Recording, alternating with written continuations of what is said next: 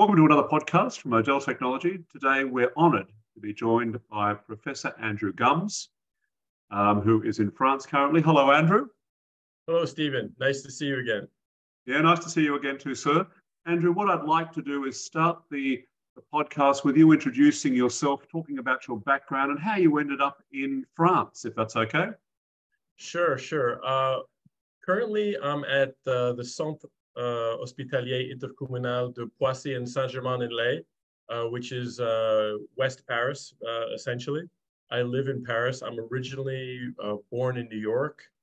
My father is British Caribbean from Anguilla. He actually went to New York University when he was 18, and then for medical school he went to Bologna, Italy, where he met my mother.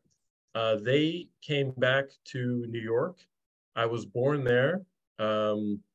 It's kind of easiest just to start from the beginning, as you can see. And when I was 3 months old, we actually moved to Seoul, South Korea during the Vietnam War. My father, because he wanted to become a naturalized American citizen, joined the army during the Vietnam War. And luckily for us, they had pity on my family, I would say a little bit, and we were sent to Seoul, Korea. My father actually worked at the last MASH unit. It was no longer a mobile army hospital at the time. It was like a true fixed hospital. But I was there for basically the first year of my life. My first words were actually in Korean, and yeah, I didn't tell you that part. We actually we had a nanny from South Korea when I was a kid. So basically, we'll skip a few years, and I'll just tell you, I went to college at Yale University. I went to medical school at Yale School of Medicine. I did my surgical residency at Yale New Haven Hospital. I did a 2-year pancreatic surgery fellowship at the University of Verona. Then I did a minimally invasive surgery fellowship, or a minimal access surgery fellowship, at the University Hospitals of Cornell and Columbia in Manhattan, where I got to work with people like Dennis Fowler and Michel Gagne, two really the fathers of laparoscopic surgery. Then what did I do? I went to Paris, actually, and I did a minimally invasive hepatic, pancreatic, and biliary surgery fellowship with a guy called Tblisi. Back then, there weren't any places you could learn how to do laparoscopic Whipple procedures, which is removal of the head of the pancreas, really considered one of the most complex surgeries. I remember back when I did my training, a lot of, most people thought I was crazy, if you will, but there were 2 places in the world where you could learn how to do these. You could either work with Tblisi in Paris, France, at Institut Mutualiste Montsouris, which incidentally is the place where the first published case of a laparoscopic cholecystectomy came from. It's a very nice hospital in South Paris. And the other place where you could learn to do these procedures was in India with Dr. Palanivelu. I chose Paris. Then I went back to work at Columbia Presbyterian Hospital as an attending. I went to Fox Chase Cancer Center as the director of minimally invasive HPB surgery. Then I went to private practice for a few years. We were affiliated with MD Anderson. That was next to New York City in northern New Jersey. And then I really realized that so important to be politically correct these days. I'll just say that I realized that wasn't exactly what I was looking for. And I moved to Paris. And I moved to Paris at the end of 2018. And I redid my exams. I had to learn French. I had to pass an exam to become a licensed surgeon here, where only 10% of people passed the exam. So that was interesting. And once you pass the exam in France, you have to work in a public hospital for 2 years, which I've completed. And it's kind of interesting so people understand. I've actually accumulated 13 weeks of vacation. So this is actually my last weekend of call. My contract ends at the end of June, so I have a few months off. Another interesting thing about France is even though I have the next 2 months off, I technically can't work anywhere. I have to take my vacation, which is kind of an interesting change of lifestyle, if you will, from the United States. In the United States, you could always work. In France, you're kind of you're hindered, which is you know, a lot of reasons why I like working in here. That there's a nice work-life balance. But my next plans are to go to the American Hospital of Tblisi in the Republic of Georgia. So people get confused when I tell them that. No, I'm not moving to the state of Georgia in the United States. I'm going to work this summer in the Republic of Georgia at an American hospital there. It's actually funded by the DFC, which you know more about than I do. Yes. That's this where is a big thing about it. I don't think a lot of people know what the DMC is, and I think it's an interesting world. So, I mean, it's the Department of Financial, and I'm not even sure what the C stands for. It's all I know is it's funded by the American government, about 80%. Yes, it is. Yeah, and they're actually opening up other hospitals in the region. So they're hoping to have places where they can send, you know, I believe people in the area who work for the government, so that they don't have to travel so far for care. It's actually almost a humanitarian. It's almost a humanitarian effort by the American government. Exactly. You know. So I'm learning more about it. I've been there many times, but I haven't started actually working there. But I'm trying to build up the artificial intelligence that is utilized over there. They already have some. They already use some artificial intelligence looking at endoscopy images, but I want to build up more and build up some of their robotics over there. So it's exciting because the DFC, and I hope I'm saying that correctly, is opening up multiple hospitals, and our hope is, you know, my hope at least, is to staff those hospitals with doctors that I know in Europe. And I want to create a link with the American Hospital in Paris. So I'm still waiting for my French license to actually come through because of all these things I've been telling you about. My 2 years are up at the end of June, but then there's a commission and I have to wait. One thing I've learned in France is to become very, very patient. But it's an exciting time for me. I've traveled so much in my time being in France. I've been, you know, I got to visit places like Egypt many times. I've created great relationships over there. You know, as I said, I've been to Georgia many times. So, and Andrew, I think you've also worked for Médecins Sans Frontières. Is that correct? Yes. That was back in 2006. Before I did my minimally invasive HPB fellowship in Paris, I spent about 5 or 6 weeks in the Democratic Republic of the Congo. I was actually there during the first democratic elections in 42 years. So that was intense. I flew into Rwanda, and then I took I think about a 3 or 4 hour Jeep ride, of course, you know, the famous white Jeep of MSF. I went through Goma, and I ended up in Rutshuru at a rape center. Is actually unfortunately the kind of the title of the place, because there's a lot of militia groups and there's a lot of problems with that. Yes. Okay. I think we should actually discuss more about your work as editor-in-chief of artificial intelligence surgery, if you wouldn't mind elaborating on it, because I think you were actually the person who started this whole thing. Yeah. So, you know, one of the nice things about moving to France is I actually had more time to go back and do research. And that's kind of what I was alluding to before. I found out that pure private practice is really not interesting to me. It gets very, very routine. And I really missed innovating or writing, presenting, and thinking about solving problems, and not just thinking about you know, numbers on a Excel spreadsheet, if you will. That's I'll leave it at that. So I started writing again, and I had the time to actually review all of my time over the last 10 years, essentially, since I was a surgeon. I never had a chance to look back and look at my results. And some journals started to notice me, asked me if I wanted to start being a guest editor for some special editions. And then finally, a journal asked me one day, after I guest edited one of their issues, would you like to be the editor-in-chief of a new journal that we want to call Intelligent Surgery? You know, I thought about it, and I came back to them. I'm like, well, what if we call it artificial intelligence surgery? You know, I remember this was back in, my goodness, was it 2020 or 2019? I can't even remember now, probably 2020. And I remember thinking, I asked some of my other colleagues and my friends in surgery, like, are we crazy calling it artificial intelligence surgery? Anyway, we decided to do it. The journal agreed, and we launched it.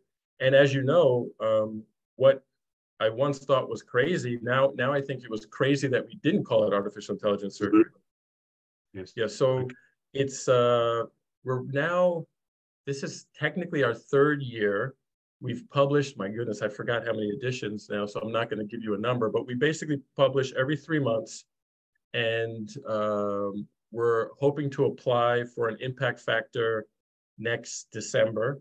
So we've been up and running for almost 1.5 years of publishing. So it takes 2 years before you can request a formal impact factor and be present on PubMed. But I've been shocked at the interest. I've been shocked at the amount of articles that get sent our way. It's really a fascinating, and I love the field. I actually went back, I did a master's at a university in Spain in artificial intelligence, and I'm planning on doing a PhD starting hopefully this summer in artificial intelligence surgery at the University of Magdeburg, which incidentally, I'm a adjunct professor.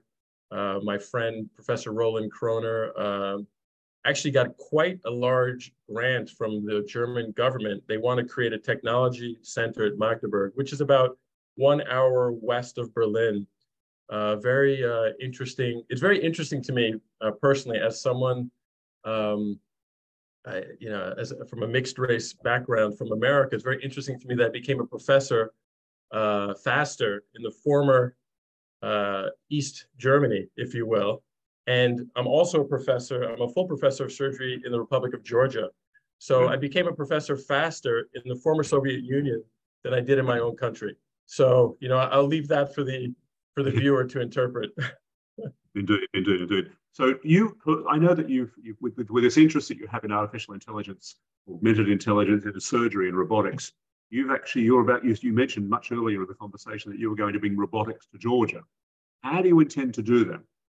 Yeah, so that's a great question, because larger companies like Davinci and probably CMR aren't equipped, or they've decided not to go to Georgia as of yet, because I don't think, you know, you need a huge infrastructure for repairs and for parts and everything. So that they don't want to go to Georgia right now, probably for multiple reasons, which we won't get into here. But what I want to do, and something that interests me and is near and dear to my heart, is handheld robotics. Because we've been using robotics for many, many years. What I found was that surgeons don't really understand the subtleties of what robotic surgery is, what telemanipulation is. And that's one of the reasons why we wanted to do our journal. You know, we actually did a white paper on autonomous actions, and there's actually 6 levels of autonomous actions. And it's based on the autonomously driving cars. For instance, level 0 is no autonomy. Level 1 is telemanipulation, like the Davinci robot. It's a very low level of autonomy. So, you know, the Davinci is essentially remote control, right? Mm.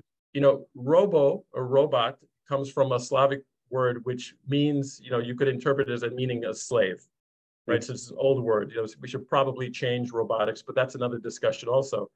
But I always tell people, you know, the Davinci robot isn't the slave, the surgeon is still the slave. So what interests me the most actually is autonomous actions. When the robot can actually do something for us. We're doing everything when we use a Davinci. But what interests me are things like the automatic stapler from Signia. You know, it has a sensor. It does a gastrointestinal anastomosis, which is part of a surgical procedure. And when the tissue is too thick, it won't fire, or it'll slow down. And if the tissue is not thick enough, it won't fire. There's an element of interpretation that the machine does by itself that assists us in having fewer complications and doing our procedures better and safer. So that example I just gave you is actually an example of level 2 autonomy, right? Because the robot is actually doing something, doing part of the operation for us. Yes. Now, the ligature device, you know, the ligature, which is a vessel sealing device, it looks at 434,000 data points per second, and the algorithms tell you when the vessel is sealed and when it's safe to cut the vessel. You know, that is another example of level 2 autonomy. That's another example of artificial intelligence surgery. So I use the term interchangeably. Artificial intelligence surgery is when you use artificial intelligence actually in the operating room. Artificial intelligence in surgery is when you use, you know, classically what the other medical fields think of as artificial intelligence, machine learning interpretation of radiologic images like radiomics or the discovery of postoperative complications. That's artificial intelligence in surgery. But artificial intelligence surgery is what helps us as surgeons in the operating room to do safer operations, more complex operations. So when I talk about the Da Vinci, I actually think for the Da Vinci robot, to me, is, of course, it's a beautiful device. But what interests me the most about the Da Vinci is the table created by Trumpf.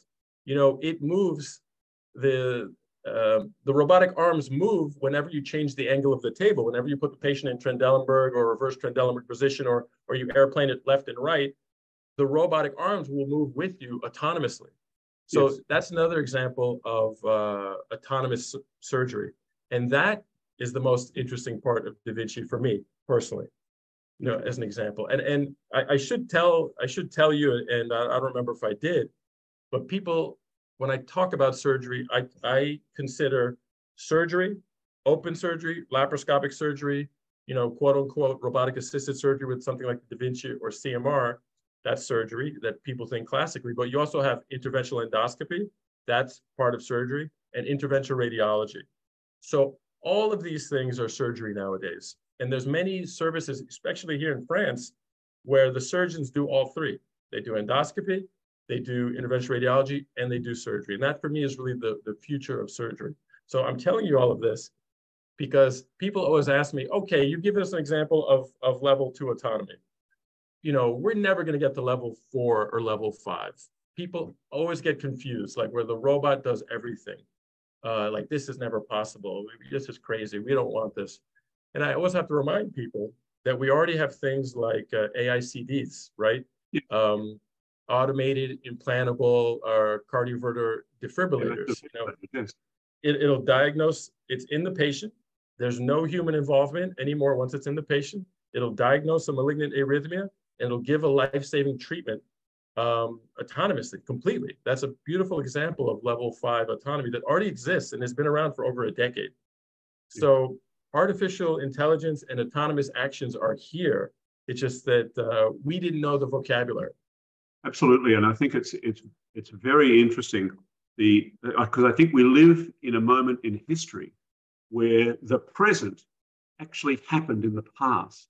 And that means that the technology is there. It's been there for the building blocks have been there for so long, the patents, and now they're accelerating. The change is accelerating at such a rate that we barely notice, and then all that we notice when it's now in the past.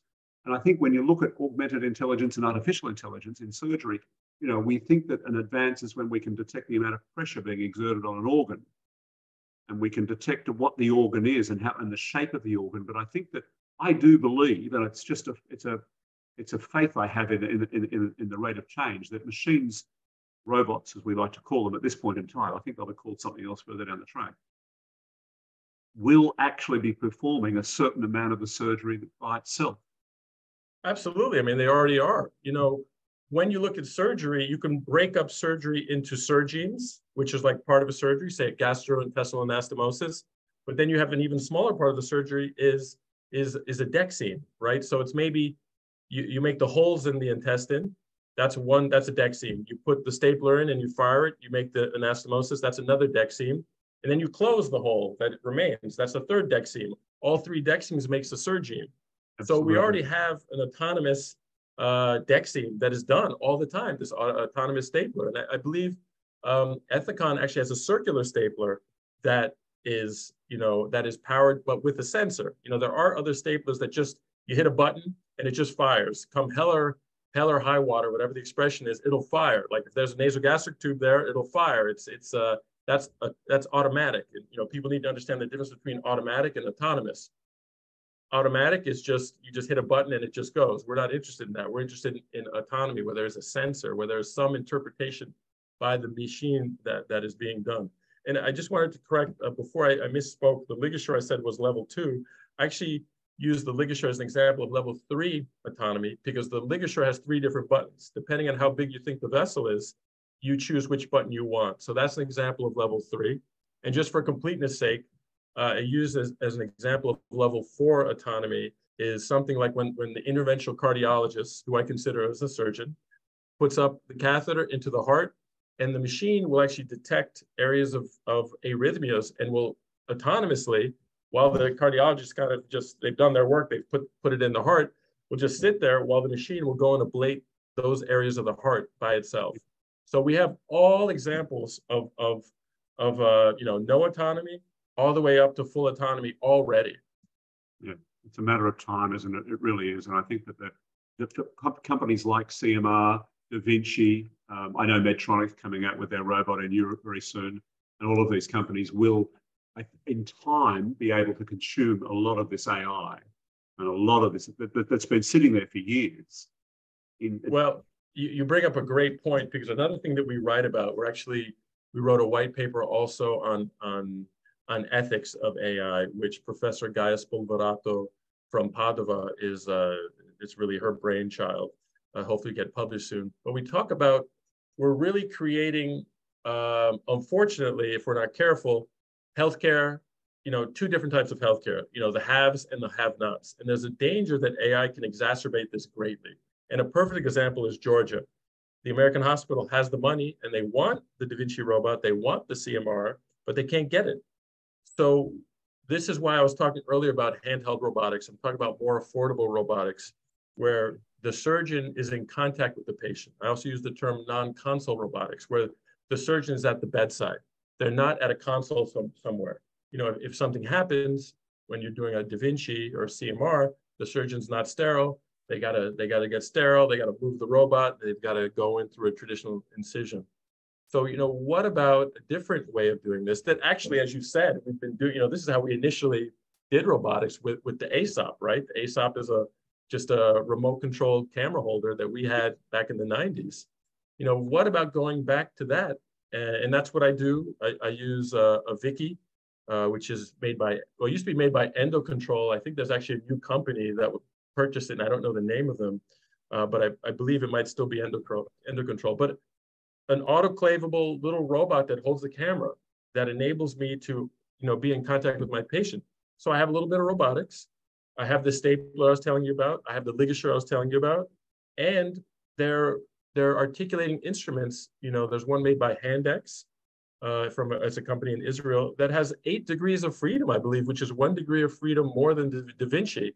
And now I have my robotics in my hand and I have haptics, because I can feel when I'm about to tear tissue or destroy it, which is something you can't do when you're at a console, right?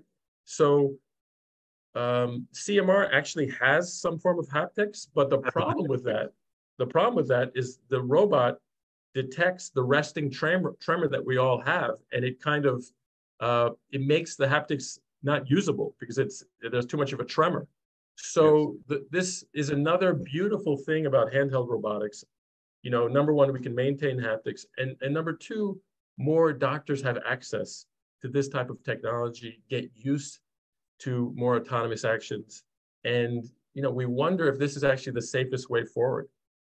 Okay, that's interesting. I just want to say, thank you very much, Andrew, for your time today. It's been fabulous to talk to you. And I look forward to talking to you when you've taken up your position in Tblisi. Thank you very much.